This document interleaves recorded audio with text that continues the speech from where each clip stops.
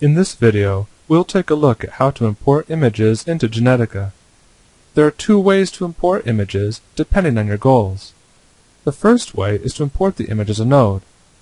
If I open the camouflage cloth preset, I see that it's constructed by taking a camouflage pattern and then applying a weave texture to it. From the Generate category of the Library panel, I can drag an imported image node over the camouflage pattern and then select the image that I want to import. Now the weave texture is being applied to the photo that I just imported. If I want to select a different photo with the imported image node selected, I can click the Import Image button in the Properties panel. Now it's important to understand here that the way of importing images that I just showed you will not make them seamless.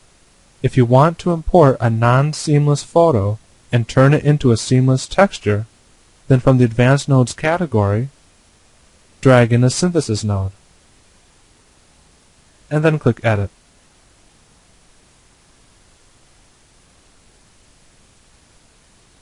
The texture synthesis dialog that pops up presents us with a number of presets to choose from, but we'll select the Edit tab to create our own texture. Next, click the Select Image button.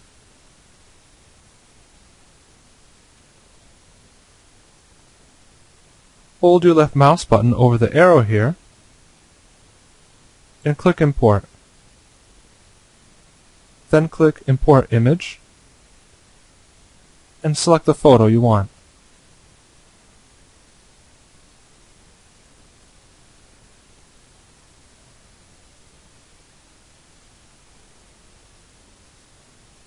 A seamless texture is automatically created, but it would be better if the girl wasn't mixed into it, so I'll use the patched here to select just the rocks.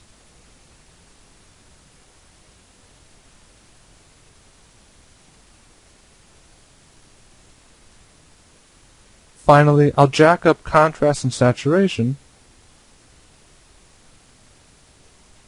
to make the texture pop a bit more.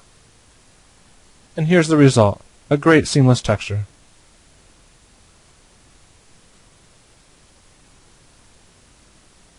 Although looking at the texture a moment longer, these shadows here are a little distracting. I can see that the girl here is casting them onto the rocks. But if I select the Edit tool, I can click a point here, add another control point, and change the shape of the patch to cut the shadow out. And here's the texture without the shadow. Perfect.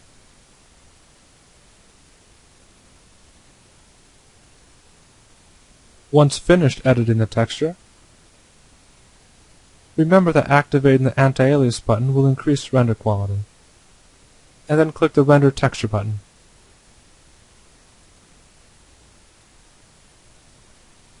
When the texture is finished rendering, click Export to save it as an image.